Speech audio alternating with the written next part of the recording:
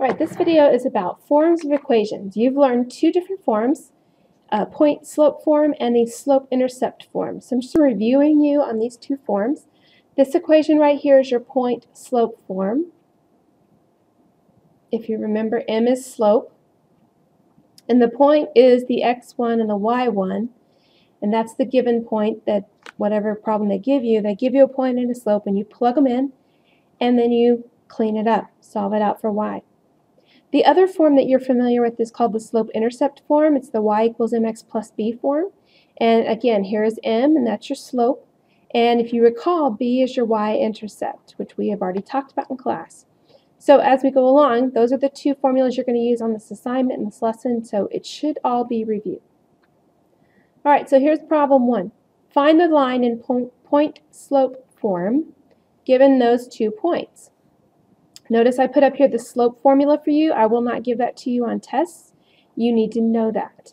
Here's the point-slope formula. You need to know that as well. That's review. You should get it memorized if it's not already there. So the first thing I have to do to be able to find the point-slope form is to find the slope, right? Well, there's the formula for that. Now, if you remember, y1 and y2 talk about the y-coordinate. So here's y1, here's y2. x1 and x2, here's x1 and here's x2. Alright, so if I plug those values into my slope formula, I say 0 minus 6 over 6 minus 1, I get negative 6 over 5. That's my slope. So now I know what I plug into the formula for m. Now for x1 and y1, I can use this point or I can use this point. So there's two possible solutions for this problem. Let's do this one first, okay? So as I take this equation, I say y minus the y-coordinate, which is 6, equals negative 6/5 x minus the x-coordinate, which is 1. So here's one answer for this problem. That is that line in point-slope form. There's another way I could write this line with a different point. So let's say I have this point right here. And I'm going to do the same process. Use the equation and plug values in. So y minus y, which in this point the y is a 0, so I'm going to put minus 0. The slope is the same. And then x minus, what's the x-coordinate? 6. Alright, so if I clean this up, really y minus 0 is just y. So I have y equals negative 6/5 x minus 6. So if I am told to put it in point-slope form, I leave it just like this. Either answer is correct. Because you're using two different points, it's going to look a little different. Notice the slope is the same, however. Let's try the next one. Find the line in point-slope form. Again, here's your 2 points. x1, y1, x2, y2. And then find slope. So slope's our first step. So I do y2 minus y1 over x2 minus x1. So negative 4 minus 8 is negative 12. Negative 7 minus 2 is negative 9. I clean that up. Negative 2 negatives make a positive, and then I reduce that by 3, and I get positive 4/3. So there's my slope. Now I'm going to put it in point-slope form using this point first, okay? So y minus 8 equals, the slope was 4/3, and then x minus 2. That's one solution to this problem using that first point. The other one using this point. Okay, y minus the y, which was negative, so minus a negative means plus 4, equals 4/3.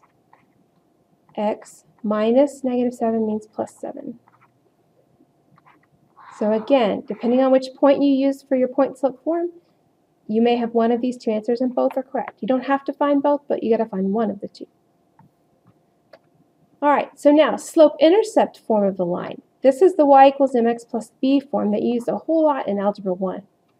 Okay, so before we dig in too much, we're just going to convert what's given to us into this form. So remember, you got to get y by itself, right? That's the goal here. Y by itself, then the x term, and then what's called the constant, the term without an x attached. So look at example 3 here. Here's y. I want to get it by itself, and I want to clean up what's over here. So the first thing I would do is get rid of my parentheses on the right by distributing the negative 7. So I have y plus 2 equals negative 7x minus 7. And then I need to get y by itself, so good old algebra, I'm going to do the opposite of plus 2, so I'm going to subtract 2. So I have y equals negative 7x minus 9. So this is what I call the cleaned up version of the line, okay, where it's solved for y. Example 4. Now notice what you have. You've got 4/3 out here in front of the parentheses. Now that's gross. A lot of people don't like fractions, so here's the trick to getting rid of the fraction.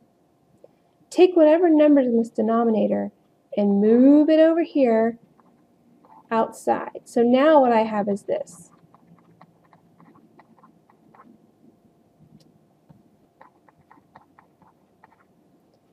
So now I have, notice the 4 stayed put, the 3 moved over to the left side. And now I'm going to distribute the 3, so I have 3y plus 12. Distribute the 4, 4x plus 28. Now again, I need to solve for y, so the first thing I need to do here is subtract 12. So I have 3y equals 4x plus 16. Now I'm going to divide through by 3, because I don't want 3y, I want 1y. So I have y equals 4/3 x plus 16/3. Do not give me decimals, give me reduced fractions like this. Even if they're improper, leave it like this. And please, please, please, don't ever make your fractions like this. Slanting lines are not okay. You've got to make them stacked up and down. Okay, so now, last example, it says find the line in slope-intercept form. If they just give you 2 points, how are you going to do it? Well, you're going to start by finding slope like we did before in the other problems, okay? If you need to label it x1, y1, x2, y2. So I'm going to have 7 minus 2, because that's y2 minus y1, over 4 minus 0, x2 minus x1. That gives me 5 over 4. All right, there's my slope.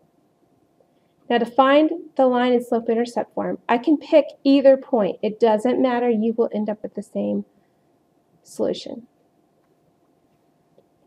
So if I use y minus, if I'm using that first point, minus 2 equals 5/4 x minus 0.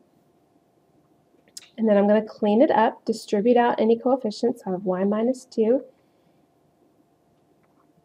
But I'm going to move that 4 over. Remember how we talked about getting rid of the fraction?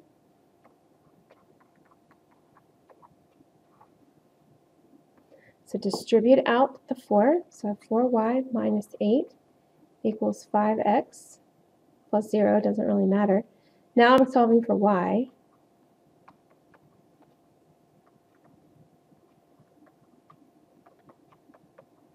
Divide by 4.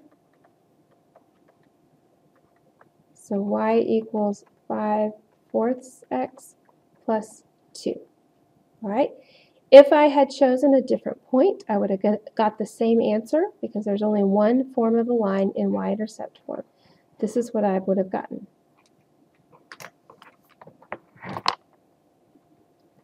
So hopefully that makes sense. We will talk more in class. Make sure you have good, nice, neat notes, and we'll see you in class.